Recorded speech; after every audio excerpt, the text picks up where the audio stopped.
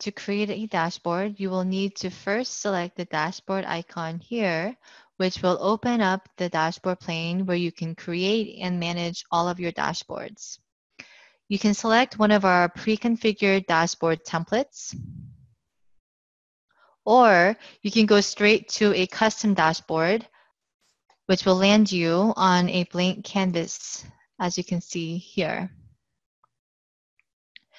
Now you can select any one of our pre-configured widgets, or if you need to create your own, you can click on the custom link or the plus icon, which will land you on the creation page. There are currently two different types of data sets that can be selected, vulnerabilities or assets. This selection determines which data source and thereby which filters to populate.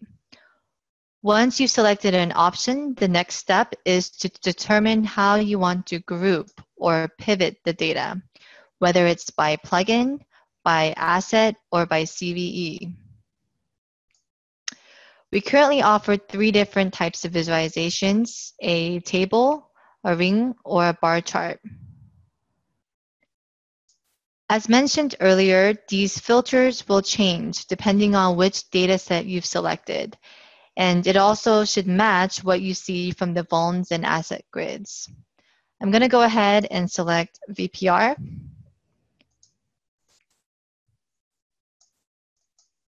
And as you can see, as I made selections, my update button enabled. So I'm going to select updates, and you can see that the table has been updated now to only show VPR less than or equal to 10.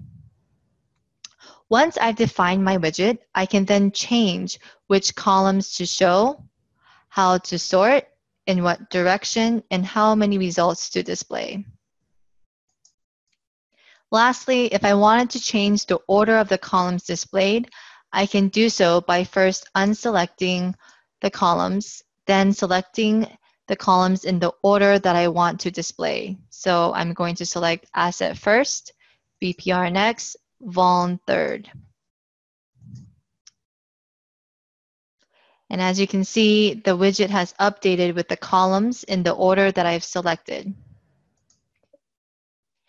Once I've added the name to my widget, I can then save and exit, and it will get added to my widget library here.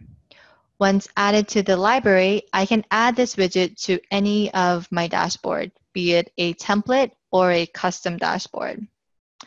If I needed to come back and edit this widget, I can do so by selecting Edit. Or if I needed to delete the widget from the widget library, I can select Delete.